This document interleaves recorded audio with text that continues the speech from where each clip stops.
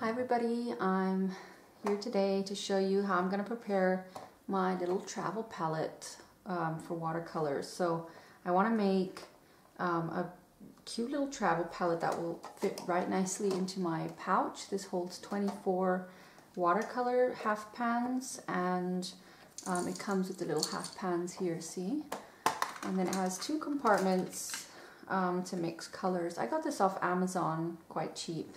So you can find actually a lot of different types. And these are really handy. I love to work directly from tubes, but you know, when you're out, obviously that doesn't really work. So what I'm going to do today, I'm going to show you how I'm going to do this. And you're going to want to do this, you know, if you're going to go on a trip, you're going to want to do this a couple weeks before because they need their time to dry. And if you don't have a box like this, especially for watercolors, you can just use any tin box, you know.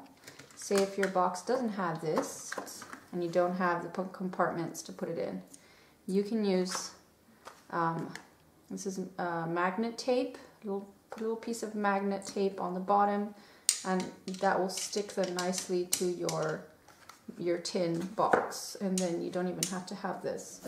But this is handy because I can stick a watercolor brush in the middle, and yeah, it has, you know, these nice compartments.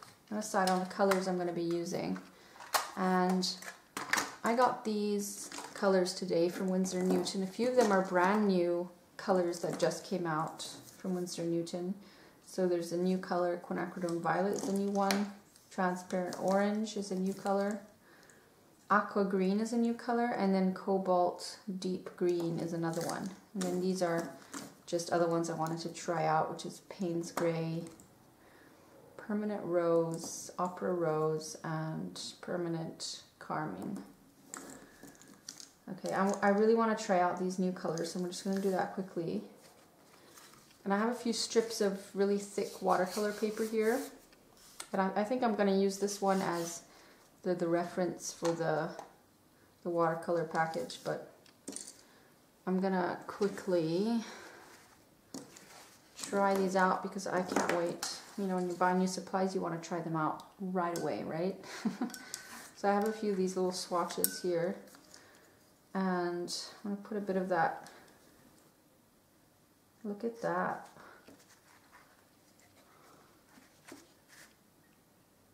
And then you can spread it out. That's really gorgeous.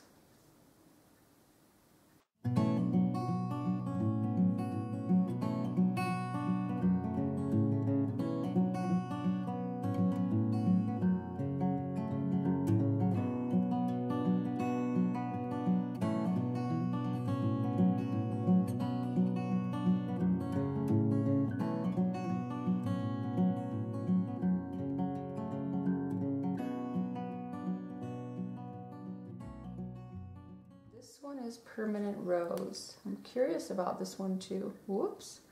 Uh-oh. Tons of that came out when I opened the tube, so you have to watch out with that one. The tubes are new. Sometimes they can't wait to be opened. So when you open them, it's like, woo, splurting out huge amounts. Wow, look, this is so gorgeous. Oh my goodness. I have a lipstick this color. I love it. It's like a fuchsia. Crazy, crazy, crazy. And then I have the Payne's Gray, and I love indigo and Payne's Gray. There's just something yummy about that dark, moody color sometimes. I don't know, it's my moody side coming out there. It's going to be very hard to decide what 24 colors to put in there, gosh. Okay, so what I'm going to do while I'm deciding here, very deciding point, I'm going to divide my paper here. I don't have a ruler, so I'm just going to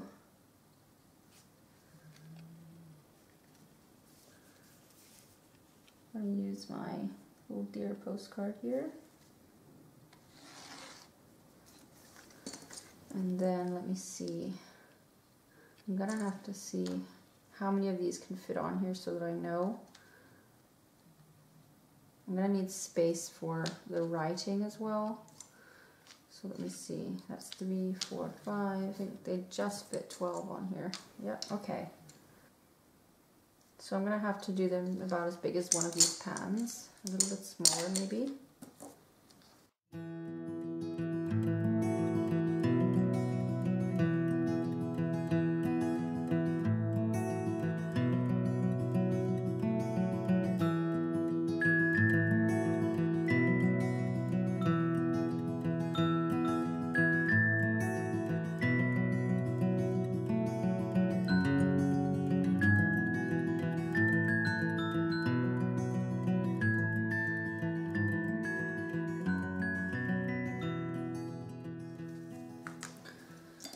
Okay, so I left a little bit of space to write what colors they are.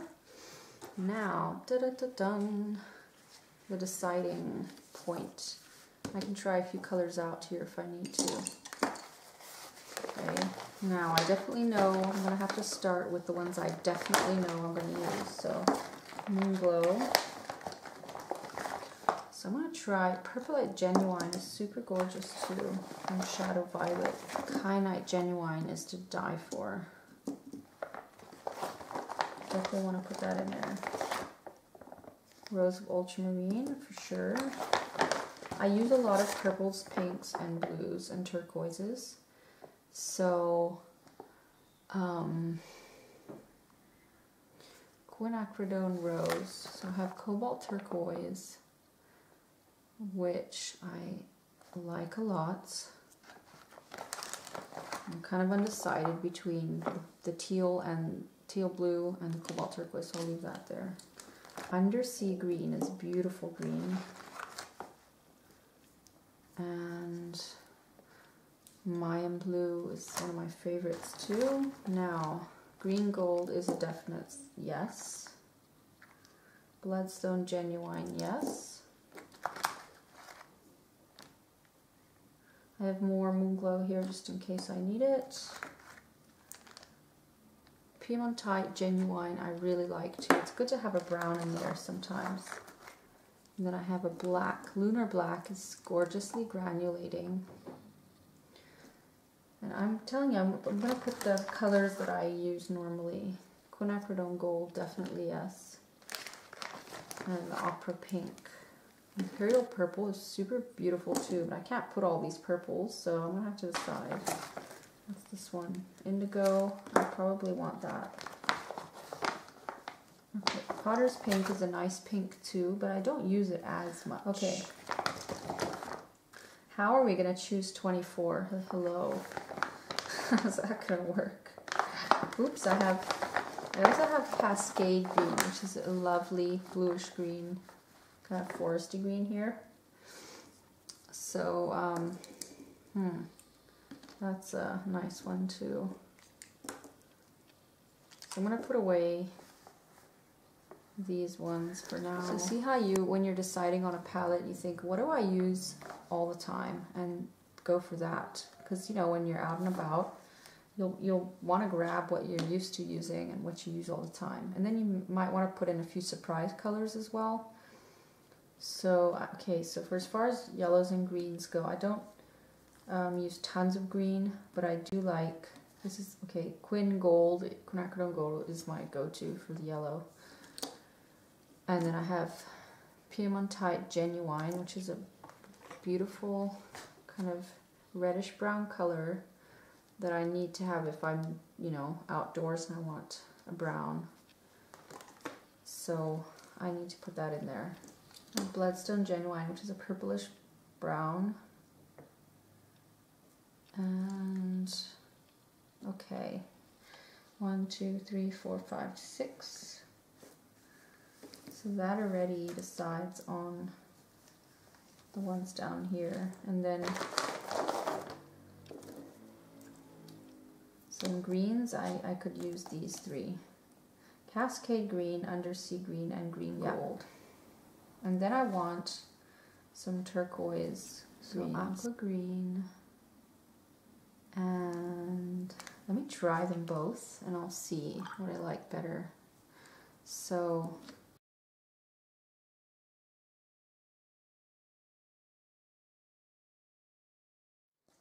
I think I prefer that one.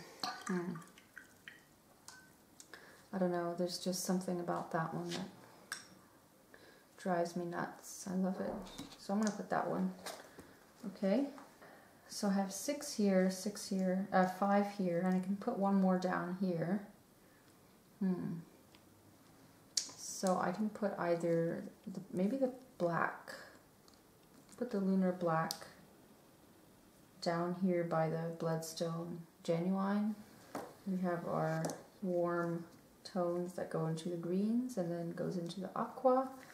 And then on the top here, I'm just trying to see how I'm going to place them on here, okay, in my palette. So that's going to be an easy way to, because once they're because once they're dry in these palettes, you won't be able to tell so much what, you know, what's in there. It's going to be kind of difficult. So you want to know more or less that the bottom part are the warmer colors, except maybe the last few, and the top part are all the cool colors. So in the top part we have the blues and the purples and the grays, and in the bottom part we have the reds, the golds, and the greens. Okay, so here, how many do I have? I have Payne's Gray and Indigo, which are similar, but they're both awesome, so I'm gonna have to include those. Mayan Blue, Kyanite Genuine. I love Lunar Blue too, but I don't know if it fits, so we'll see. Shadow Violet, that's 1, 2, 3, 4, 5. Moon Glow, that's 6. Yeah, definitely fits. You can fit more stuff here then. So I have Purpleite Genuine and Imperial Purple. I want to try those out real quick because they're yummy. Just because they look really good. So this is Imperial Purple, and it's a beautiful, beautiful, deep, royal kind of purple. Look at that. Look at that. Isn't that beautiful? And then the Purpleite Genuine is a warmer purple, so that's a really cool royal purple. And then we have, look, that's really pretty also.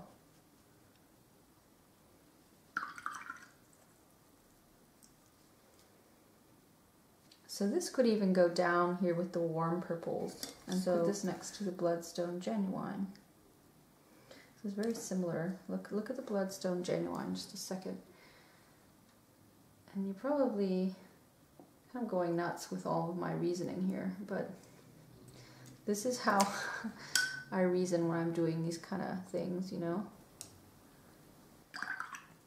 Anyway, I love these really dark colors because they granulate so beautifully. Moon Glow. Let's check out this Shadow Violet. Shadow Violet's beautiful too. I think Moon Glow is my all-time favorite ever of Daniel Smith colors. Shadow Violet is kind of similar. Look at that. I need to try the difference between the Quinacridone Rose and the Permanent Carmine. Let me try that quickly so I know that I'm not putting, you know, something too similar down there. So I remember it's quite similar. Indigo can go somewhere here between the blues. I need maybe a nice bright blue. 1, 2, 3, 4, 5, 6, 7, 8. Yeah, super gorgeous. I totally forgot about that one. Sallow. It's a little bit different. Okay, I'm gonna put that in there. Potter's Pink. Let me try that again. Whoops. It's coming out like crazy. It's a more earthy color, so I'd have to put it down next to the earthy colors. So let me do that. Next to Purpleite, maybe. I'm really undecided between Payne's Gray, what to put between Payne's Gray Indigo and Solidite Genuine. Those are 3 kind of dark colors that are all kind of similar, but not really. I love these two. Okay, I'm going to leave out the silver light. Even though, as much as I love it, knowing me, I'm going to go for the bluish grays. So, okay, it's good I tried them all out.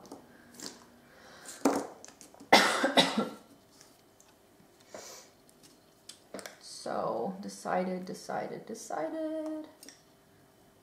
Shadow violet.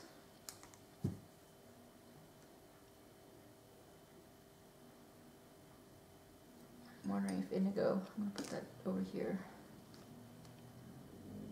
Over here. So I'm thinking the grays kind of need to go together. This also the shadow violet here. So these kind of all need to go together. So then comes moon glow. So I have these, and as I do this, I'm going to put them in there. Okay, so when you're doing this, you want to make sure you don't lose track of what you're putting down, you know. So I'm going to have this open, and as I fill up the little half pans, I'm going to put it in, and then I'll write it down here. So I'm going to have to also watch out that we don't mix into the colors. So what I normally do is skip a box. So I'll do a box, skip a box, do another box, skip a box, and then go down the line, and then I'll fill in other boxes just so that I don't risk getting them all mixed in. So that's what we can do here. I'm going to fill in the names with pencil first, because the pen might move into the watercolor. So let's start with indigo. What I'm going to do, take my half pan, and I'm going to zoom up a second, a tiny bit. Okay, so you can see what I'm doing here. You want to scratch in a little bit, and this helps, or you can even do that with a fork. This helps the watercolor adhere to the plastic. Okay, so I'm going to take my indigo. You don't want to be in a hurry when you're doing stuff like this. It's fun to do. Take your time, relax. Don't worry about it. Okay, now this one came out pretty easy. Some of them are a lot harder, and you need a kind of something to spread them a bit. Tap it around. Quickly take a paintbrush. Start with the dark, and then add water. Okay.